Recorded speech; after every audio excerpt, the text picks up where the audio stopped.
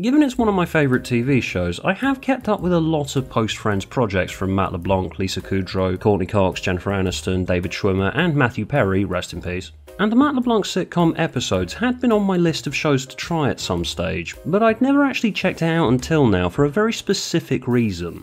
I made a video about the largely forgotten Friends spin-off Joey last year, and a lot of comments I got on that were claiming that to some degree Episodes is essentially a Friends spin-off. It features Matt LeBlanc, David Crane is a co-creator, and a key technique it uses is confounding what people expect of a show tangentially related to Friends for the purposes of dark humour. I'll get into how it does that in a moment, but I want to begin with the bigger picture. Metafiction is a pet subject of mine, and you might think that a famously meta show with the most meta title you could think of for a TV show about the TV industry would be something I'd be desperate to check out at the first opportunity. But it's actually because I knew what Episodes was about that I put it off. And having now watched the entire thing, I do highly recommend Episodes. But I feel it's been somewhat mislabelled as a comedy drama, when it actually should be referred to as the most soul-crushing piece of horror drama you have ever seen in your life. I consider myself a creative person. I've written scripts, made short films, entered competitions, festivals, and released a ton of original material for years, and this fact about me as a viewer changes the way that I experience the genre of Episodes. The show starts on Sean and Beverly, played by Stephen Mangan and Tamsin Gregg, who are TV writers and also a married couple. They've had a hit TV show in the UK called Lyman's Boys. It wins a big award and gets picked up for an American remake by an LA network head who claims he loves the show. My fantasy is I wake up tomorrow and I've got your show on my network. But then they get over to LA and get told otherwise. There is a chance Merc may not have actually seen your show. What? I'm not saying that he hasn't seen it. Has he seen it? No. Hello? It's a hit? It wins awards? It ran for 4 years? Yeah, Merc doesn't actually care about the show for the show. He just cares that it was successful. This is just an industry fact, of course. Go on filmmaking courses, listen to lectures by industry people. A very common bit of advice when writing a script and building a pitch deck is to focus on getting some name recognition and prestige attached to it. If you can get someone on board with your project who's won a big award like a BAFTA, you can put BAFTA winner in brackets next to their name. And Sean and Beverly's show won big at a prestigious UK awards ceremony. It's not a particular joke or a story that they wrote. The show didn't emotionally connect with the guy that took a chance on them, it's the fact the industry recognised them. That's what matters.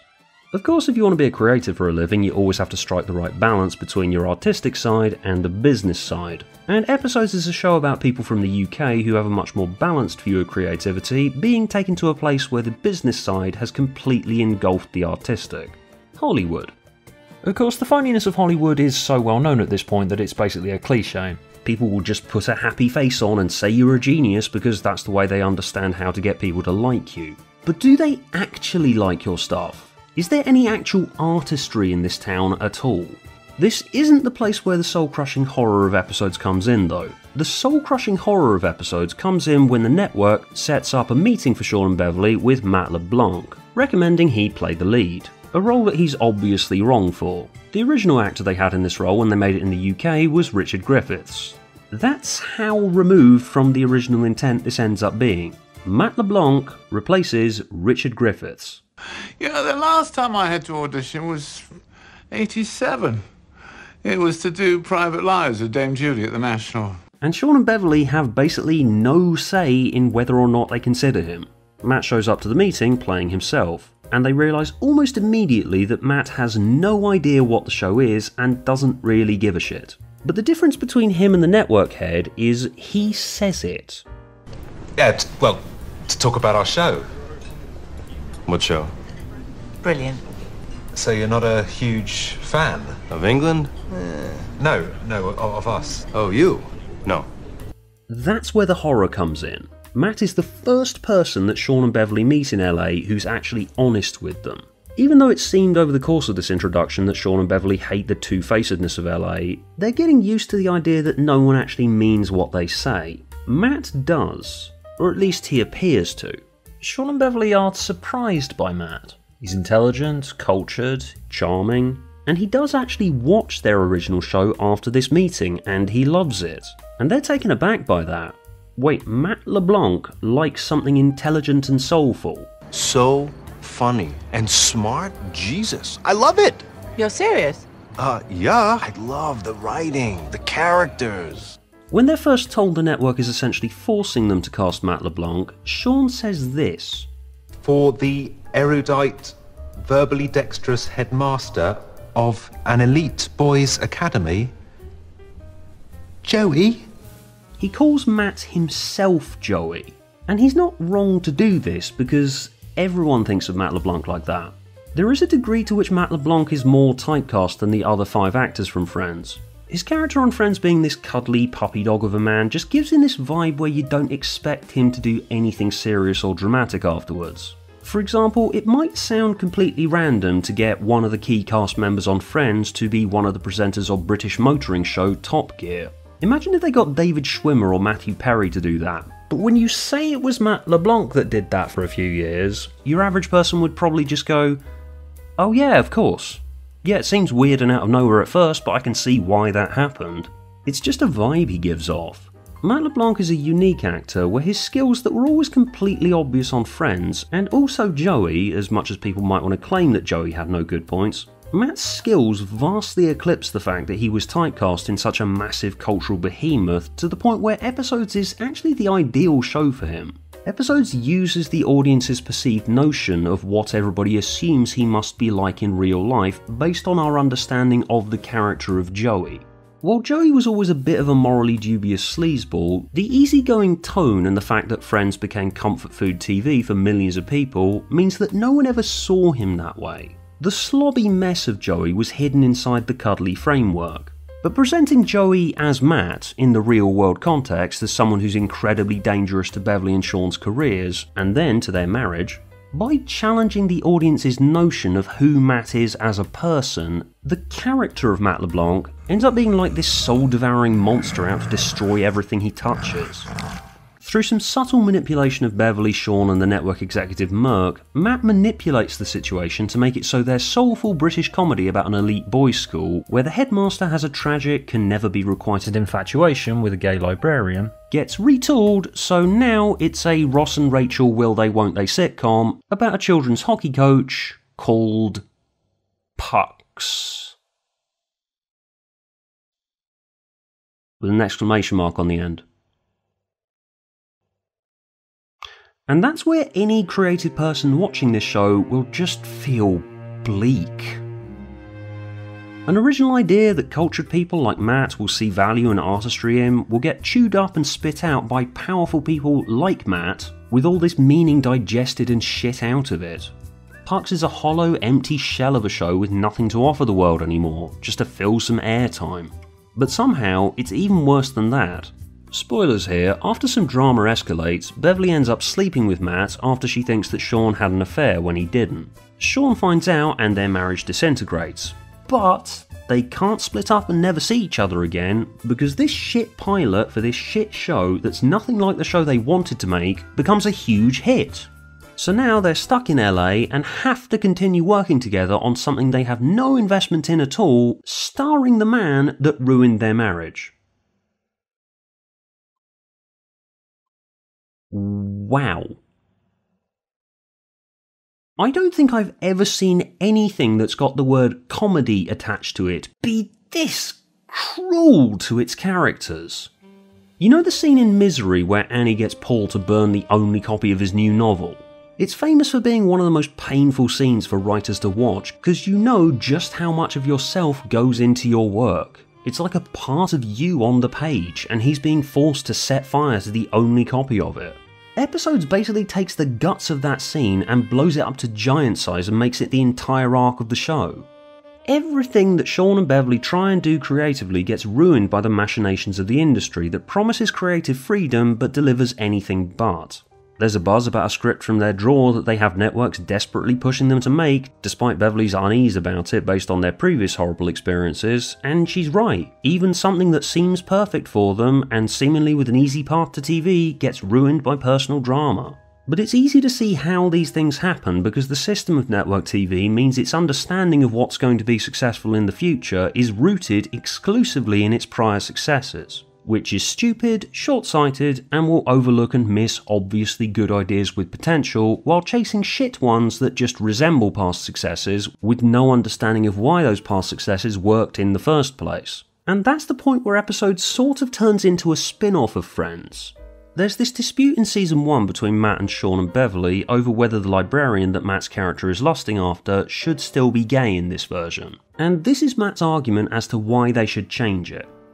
There's something wonderful about your character loving this woman he could never have. I agree. You do? Absolutely. Then why change it? You gotta give yourself places for stories to go. How long do you think Ross and Rachel would have lasted if Rachel had been a lesbian? Or Sam and Diane on Cheers? And Sean is convinced by this argument.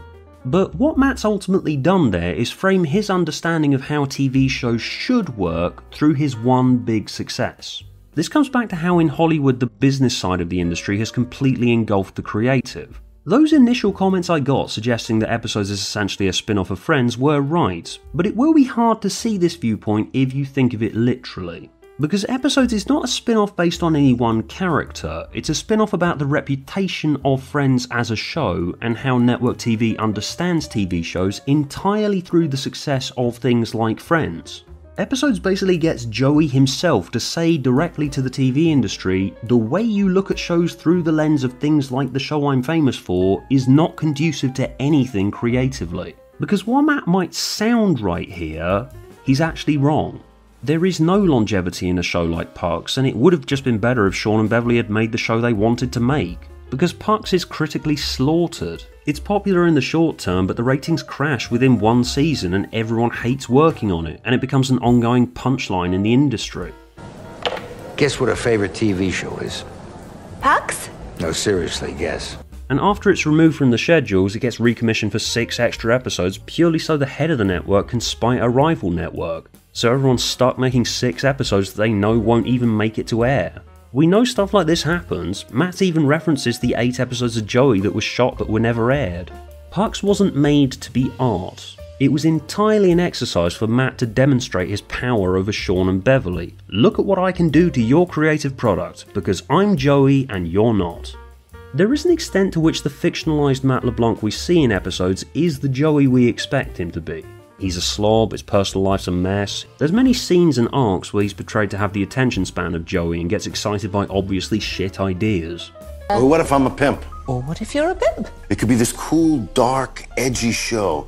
I'm a slime ball, but I care about my girls. I got a title.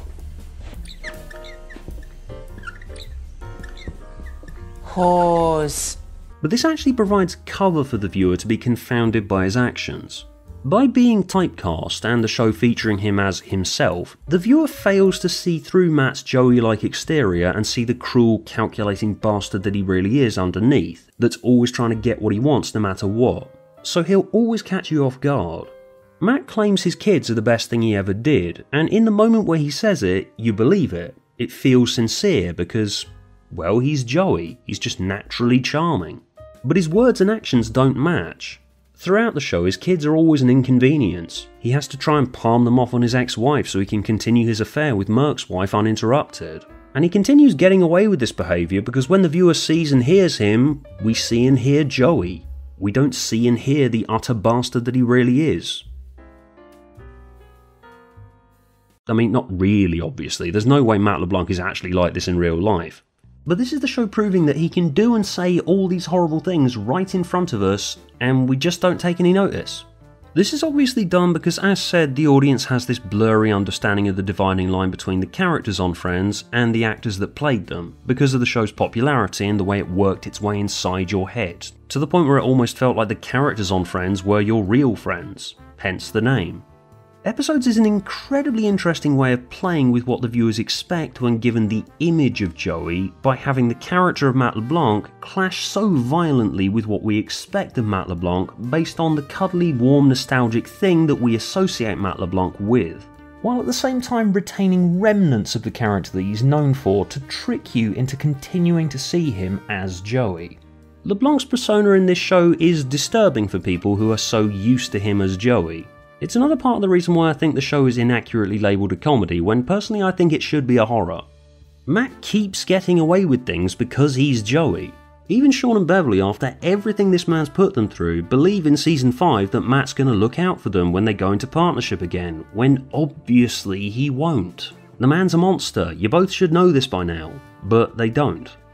Lines in episodes are phrased like jokes, but they're a totally different style of comedy than Friends fans would be used to. A lot of bits from Matt are him delivering long, disturbing stories from his childhood that end with dismissive jokes that addresses how uncomfortable he's just made Sean feel. Friends is warm and comforting. Episodes is blunt, cold, and cruel. Look, obviously you can't put a price on your children's happiness. But it turns out you can. They showed me a spreadsheet. That said, Sean and Beverly are incredibly likeable characters, and it operates on a principle of putting our characters in positions of extreme adversity, trying to battle people in the industry like Merc, like Matt, like Helen Bash, who all have their own agendas that will destroy any hopes they have of getting something that's actually good on the air. Then I enjoyed the friendship between Beverly and network executive Carol, who underneath her carefully calculated exterior shows that she is an actual human after all. While Episodes does have a fair bit of sparkling, funny dialogue, I wasn't laughing that much. Episodes oscillates between the horrors of the creative industry and the compelling character drama about the continuing failures of Sean and Beverly to find any creative satisfaction in Hollywood. And obviously Episodes ends with Sean and Beverly making a show about their experiences in LA, which I'm not going to accept anyone alleging me of spoiling this. If you didn't expect Episodes to end with an episode about the characters of Episodes making the show Episodes, just, are you dumb? That is the ending of Episodes. It was always going to be the way the show ends. So ultimately, creativity does succeed in Episodes.